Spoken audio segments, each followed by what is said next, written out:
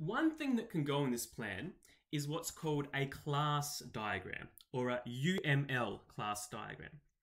And this shows all of the different objects in the game. I should say all of the different types of object, which is the different classes.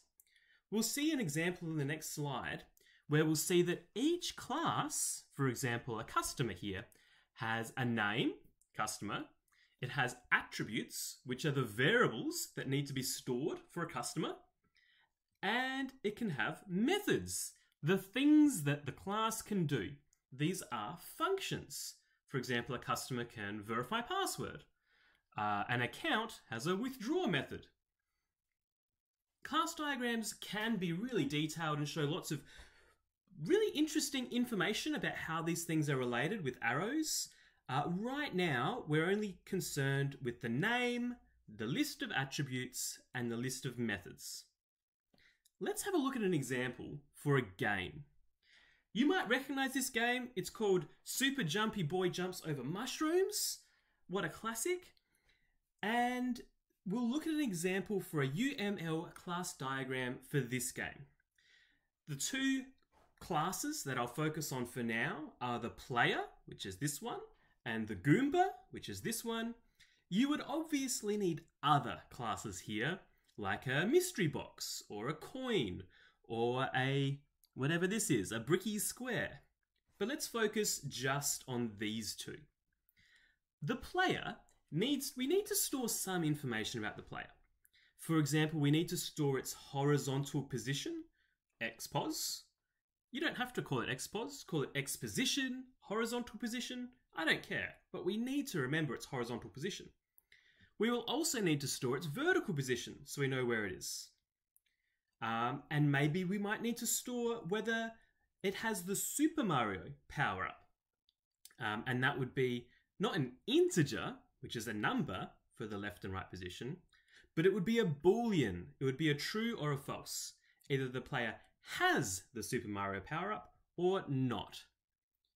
Can you see that I've listed the information we need to store as well as the type, the variable type? For example, an integer or a Boolean. There will be lots of other information to store as well, like maybe its horizontal speed and its vertical speed, whether it's jumping or not, but I'm just keeping this diagram simple. As well as the attributes, which are the variables, we also have the methods, and the methods are the things that a player can do. You could have player.jump, and it will make the player jump. Player.move left, and it will move the player left. In Python Arcade, the way that we're making games, you'll normally have a drawer that says how to draw the player. Whenever you run this function, this method, it'll draw the player. And another one called update that normally runs, let's say, 60 times per second, that updates the position of the player.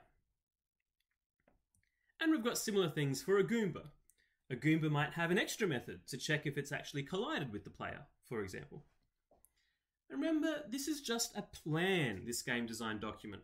It's quite likely that your final game will be different to your initial plan. This is okay and this is expected, totally normal. Let's have a look at how this one here would translate into code. There we go. So I've got the UML diagram on the left. I've got a little reminder about what these things mean. The name up there, the attributes, which are the variables, and the methods, which are the functions, the things that it can do. And let's have a look what that would look like in actual code. In Python, using the arcade library, it might look like this. A player is a certain type of sprite in arcade. When you create a player, when you initialize a player, you'll need to tell it the X position and the Y position and save these for later. And is Super Mario, whenever you make a player, it'll just always be false. So you can just set that automatically to false.